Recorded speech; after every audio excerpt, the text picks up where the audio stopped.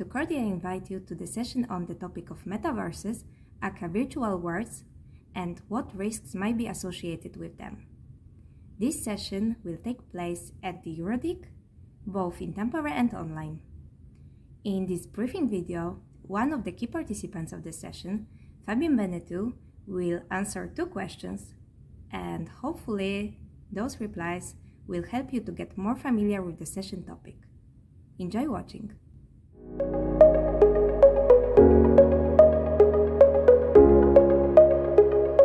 Hello, so what is actually the metaverse? So I could tell you, but I think you heard that enough.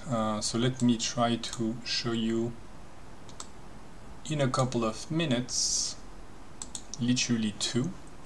And for this, I'm going to start my WebXR, so we are now on the web server. And voila, so that took literally seconds. I'm on the web and I have a 3D world. So some of you are going to say, but that's just a 3D world. And you're going to be right. So I'm going to move myself a bit there, move my camera. Yeah, a 3D world, so what? And I think you're right, so what? But what one can do is also connect again, a second time, and you can see here a little avatar, so very simplistic, but still I believe it gets the idea. You can have a much more complex one, and they can see each other. So of course, seeing myself a second time is not that useful, so what I can do instead is connect my VR headset. VR is optional, but I believe it gives the, well, most immersive experience basically, and you can already see them, a little preview.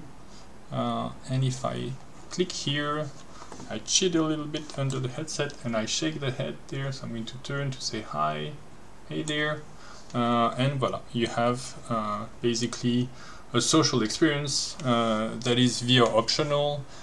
Could also be augmented reality, but I won't show you this time, but this is one little portion of the metaverse. You could have another server, make those servers connect together, be federated, for example, have it with pass-through, have many other options like IoT, transaction, etc. But a social virtual world, or a federation, or network of them, is basically the metaverse.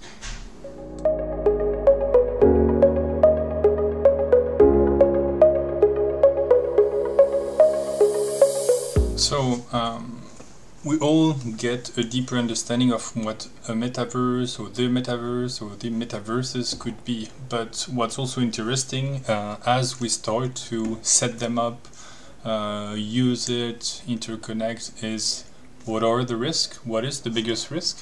So I showed a bit before an example of a virtual world. So I think it shows that minimally speaking, at least, and even if you forget the visual, that it works today.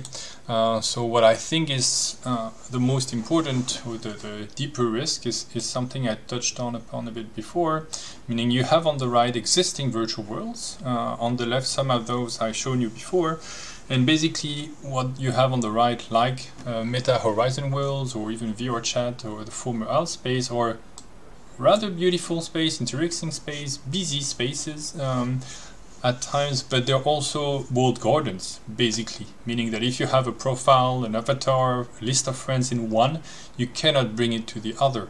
And I would argue it is by design, and this is what I see as the biggest risk. Whereas you have alternatives on the left, for example, like the one I showed you before, based on Network Frame and Mozilla Hubs, you can have a component called Immer Space, but there could be another where that you have the different worlds from different owners, a federated basically metaverse.